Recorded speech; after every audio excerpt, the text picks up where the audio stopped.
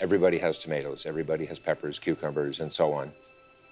The first question they ask is, what do you have that's different than everybody else?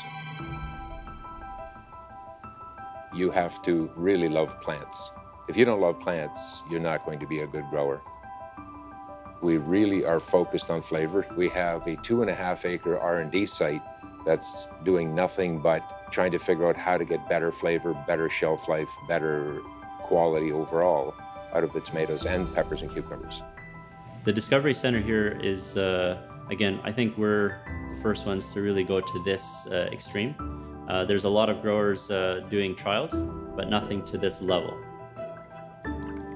It's a lot of green math is what we call it. Shelf life, appearance, firmness, quality, shape, size, production. We put a lot of our tomatoes through our flavor sensory panel to make sure that they stand up to what we expect a tomato to taste like. And from all that data, we compile it and basically try to figure out which variety is superior to the one that we're currently growing.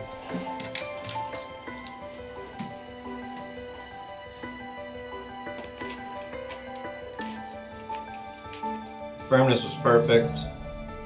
A sweetness and acidity, because I'm debating. I would say I would give that a 8 out of 9. Every week we collect samples of every variety. Our goal is different than maybe some of our competitors. We're focusing more on flavor and less on end yield. So at the end of the day, the consumer, that's what they're looking for. So we're fighting in that way for the consumer. What we want to do is just bring back flavor into greenhouse-grown product. There's only one way to really do that, and that's to provide and to grow a healthy and tasty product for the consumer. What the Discovery Center is allowing us to do is put facts and proof behind what we're saying.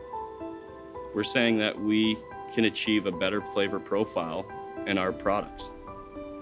Currently, we have 35 certified flavor panelists here at NatureFresh. But at the end of the day, what we're looking for is strong data points behind what we're growing. The thing I'm most proud of at NatureFresh is the people. People make the difference.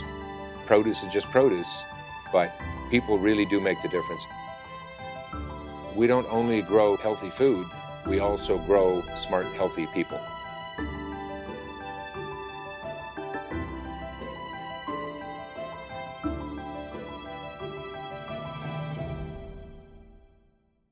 Knowledge is knowing that a tomato is a fruit. Wisdom is knowing not to put it in a fruit salad. Something like that.